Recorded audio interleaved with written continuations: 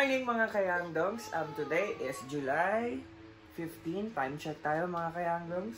It's 10:18. So ngayon, magigising ko lang actually guys. Konting breakfast lang. Hindi na pala totally breakfast. Coming lunch na rin. Mamaya aalis ako. So I'm not sure kung saan ako pupunta. Pero pupunta ako sa shop ko para bisitahin sila kung ano na nangyayari. So mamaya guys, kita ulit tayo. So kasi mga anak ko, ayun, maligo na sila. Good morning, Jenaline! So how are you today? Ulit mo na naman. Huwag kang praning ang inuulit. Kamusta ka? Okay lang. So, pawis na. So anong niluluto mo for today? Kanin. Nagsasangag ka ng kanin. So ano yung isa, ano ba to? Ito ba yung daon ng sibuyas? Oo. So anong hinahanap mo dyan? Yung walang matcha. So nagsasaron po siya ng kanin. Masarap ba yan? Oo. Gano'ng kasarap?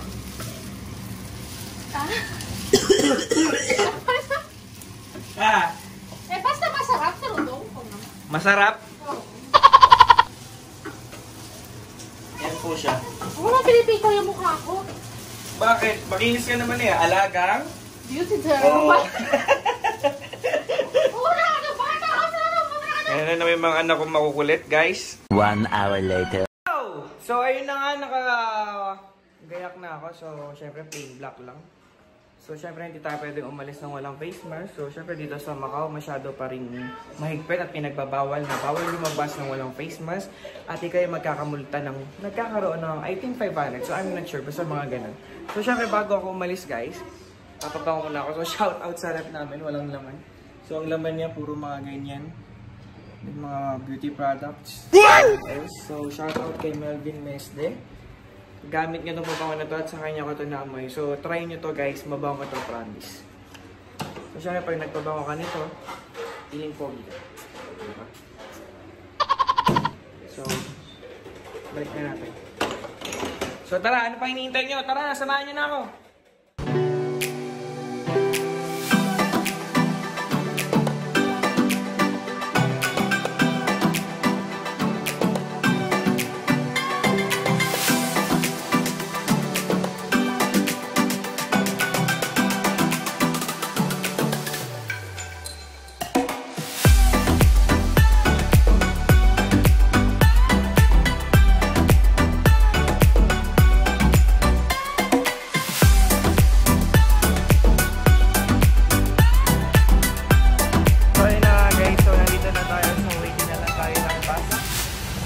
Abang-abang lang muna tayo, okay?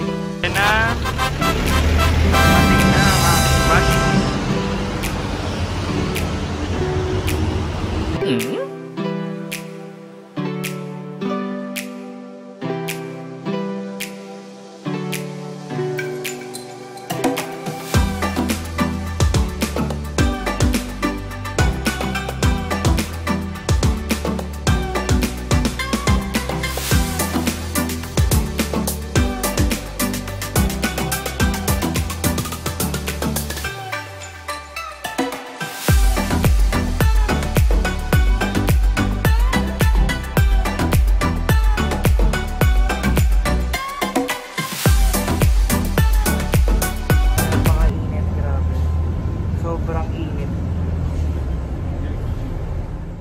So next stop na tayo. Next stop na.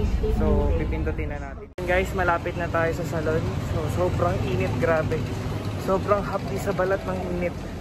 Kaya yung weather din dito, it's parang hindi rin talaga nagkakalayo sa Pilipinas. So eto, malapit na tayo.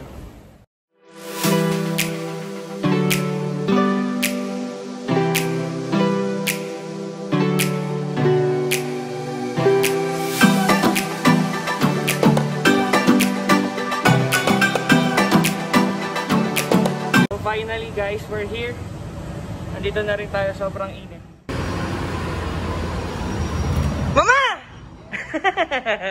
How are you for today? You're good? Sobrang init, grabe. Kamusta? Okay lang. Wala pang customer? Meron naman na Meron naman na. So, sobra. So, dito ako anong sobra pala gusto kong sabihin. So, ayan. Dito rin si Mama.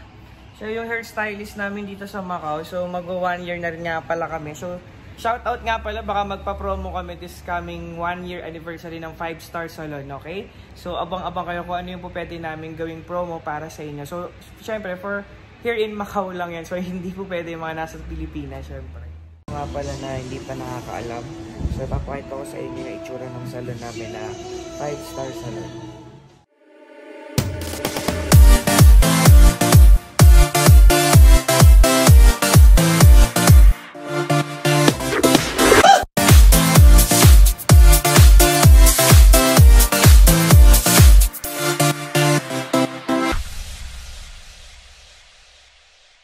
Naipakita ko na sa inyo yung salon namin dito sa Macau. At kung bago ka nga lang pala sa aking YouTube channel, huwag mo namang kalimutang i-subscribe ang aking channel para naman lagi ka ring updated sa aking mga videos.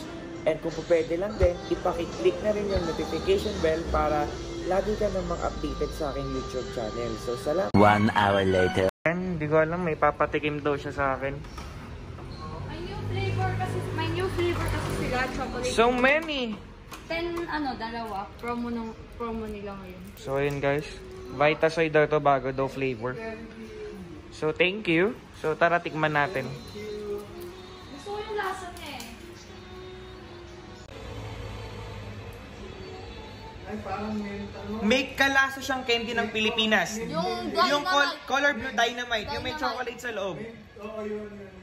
Dynamite na. Parang candy. Yun guys, yung lasa niya, yung candy natin dyan sa Pilipinas, yung may chocolate sa loob. Pero yung unang kagat mo sa kanya, menthol eh, diba? Tapos pag kinagat mo na siya, may chocolate. Yun. Yun nga, dynamite. Iniisip ko kahapon din eh. Ngayon ko na naisip. So, okay naman. So, ito, ang halaga nito dito sa Macau, 10 pataka. Oo, dalawa na So, yun. dalawa na siya. So, malaki to. Malaki. Bago daw tong ano ng Vitasoy. Bagong flavor. Nila. Nakakuha niya ang lasa ng candy ko sa atin. Alin yung dynamite? Oo. Hindi kaya na, yun talaga kaya pinagbasihan niya? Kasi kaya eh, no? Kalasa eh. Walang originality eh. Wala. Charot lang ba? Mamaya pumaano tayo. Galing lang. Joke lang. Sure lang yun. Wala sa kanya talaga. Bakit alam mo yan, hindi ka naman lumaki sa Pilipinas? Kasi, nung bata ko, di ba ang bahay namin malapit sa Ruado Campo? Dun sa McDonald's, sa tabi nun, meron yung elevator pataas. Filipino shop siya. Tandang-tanda ko Cebu yung pangalan nun eh. Hindi ko lang alam mama kung naabutan mo yun. Tapos, meron kasi siya mga CD doon na pinaparenta. Si Papa lagi niya nirerenta yung kay Robin Padilla, yung mga ganon. So mahilig din pala kayo talaga manood ng mga... Then, yung time na yun, doon din ako bumibili ng mga dried mango. Kasi guys, si market. Isabel, hindi naman siya talaga lumaki ng Pilipinas. So nagbabaka-bakasyon lang siya sa Pilipinas. So kaya doon kami nagkakilala. Next time, ikukwento ko yung pagkakakilala namin ng... Ay, pati yung buhay bawang yung tsaka ni gusto-gusto ko kasi doon kami bumibili. Oo. Ang tatandaan ko pa, Bombay yung may-ari doon, ng shop na yun, oo. Hindi, ikaw na. Mahilig kasi kami manood ng mga, yung mga DVD, ay mga DVD, CD pa lang nung time na yun. Sila Robin Padilla, FPJ, gano'n. Kaya si Robin Padilla, gusto ko ng bata ako. Gusto ka ba niya? Hindi.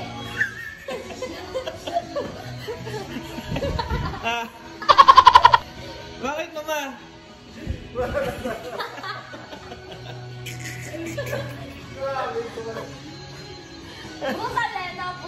Bututalan. Naman, butal talaga. So pauwi na kami.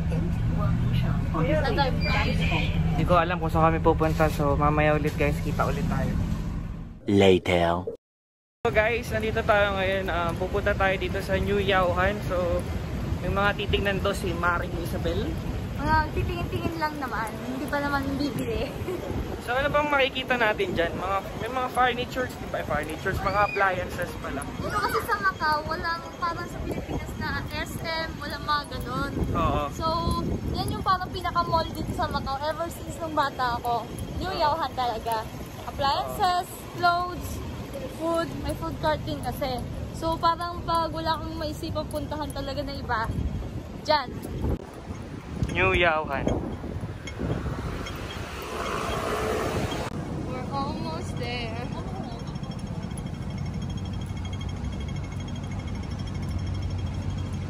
So ayan.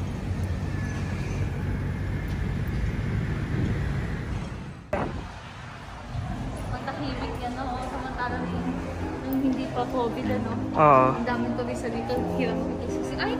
Na-renovate nila, oh. Ni-renovate na yung area na to. Nirenovate ba? Ayun, din naman. Di ba dati hindi naman ganyan? Oo.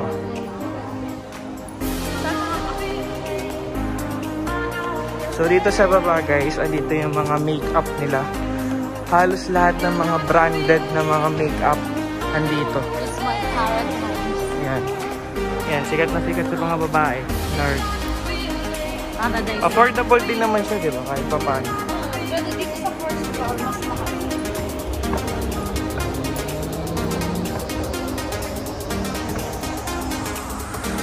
Heaven ng mga kababaihan. Makeup. Ayun o, may Chanel din pala. So hanggang dito sa taas guys, makeup din sa mga pabango. Pero, eto sa taas nito, ito yung mga mas affordable. Ah, yung... Mga brands. Oo. Kasi ito pa mga Gucci, mga NARS, mga mas pricey. Pero dito kasi mga MAC, mas affordable siya. Ah, eto, ganda, MAC. Ngayon ko lang nalaman na ang MAC pala, hindi naman pala siya totally mahal. Yung totoo kasi mura lang yung mga lipstick nila dito. Dati pag akala ko pag MAC, sobrang ano na. So ayan, tingin siya ng tingin. Ipahid mo tapos hindi niya bibilin. Yan. Pinapahid niya lang. Grabe siya.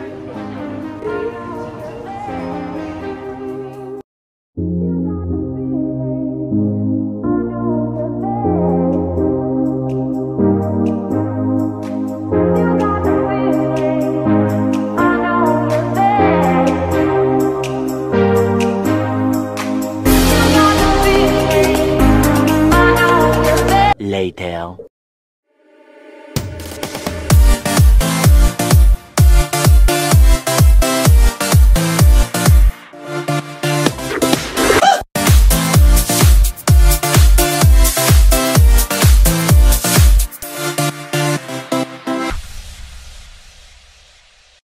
Ito yung gustong place nila, Gab, tsaka nila Lucas kapag pupunta kami dito. Kasi syempre heaven nga naman para sa mga bata.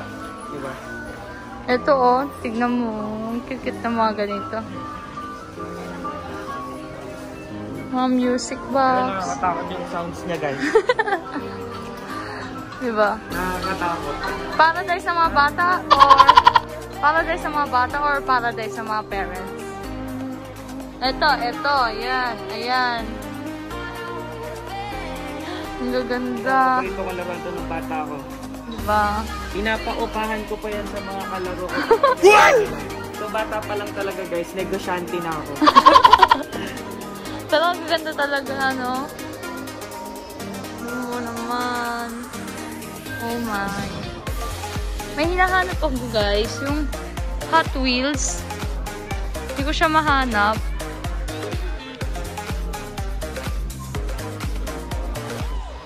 Sarap maging bata ulit.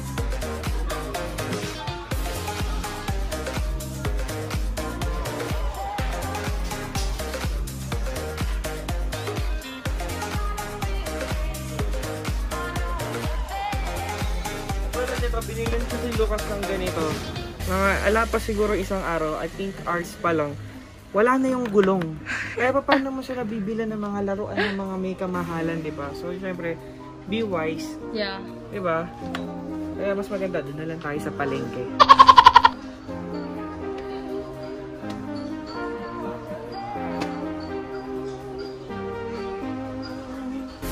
So, ahead.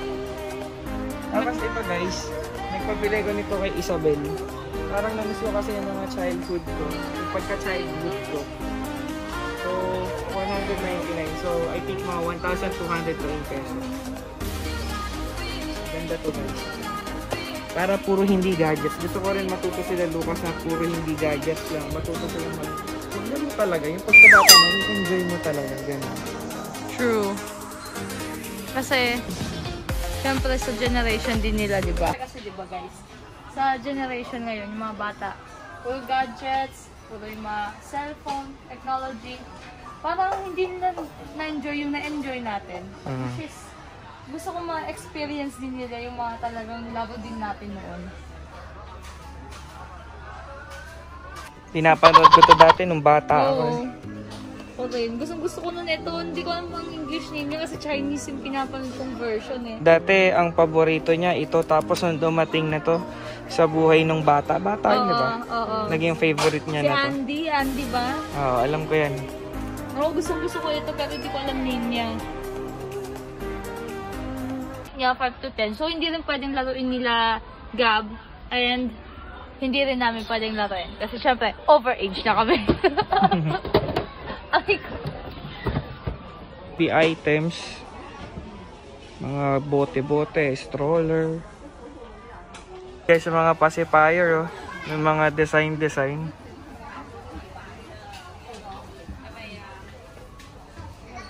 Stroller.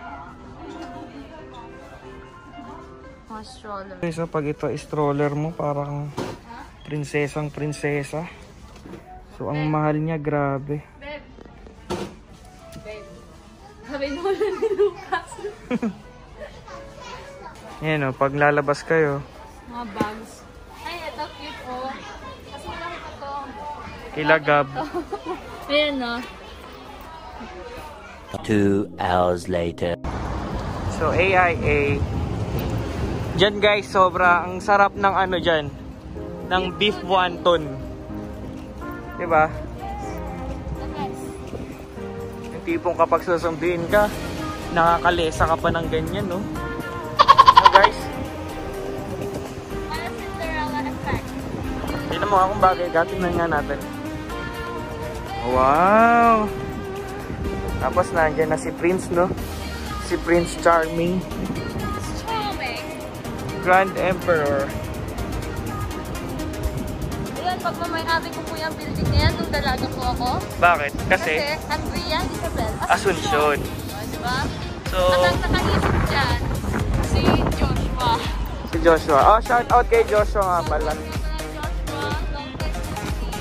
How are you? Napapanood ko. I-subscribe mo naman. So, ayan na guys. Wala na akong maisip na lahat.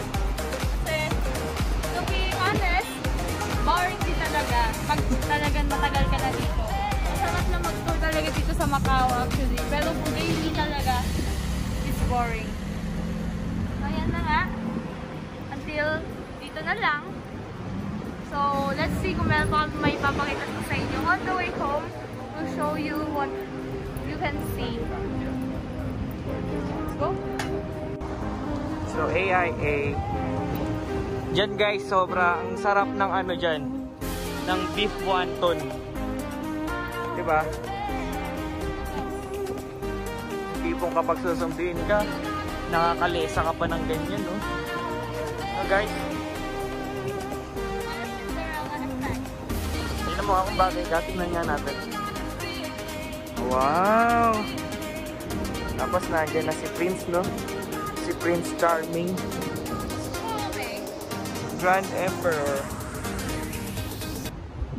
Ayan, pagmamayari ko po yung building na yan, nung dalaga po ako. Bakit? Kasi Andrea Isabel Asuncion. Diba? So, at ang nakaisip dyan, si Joshua.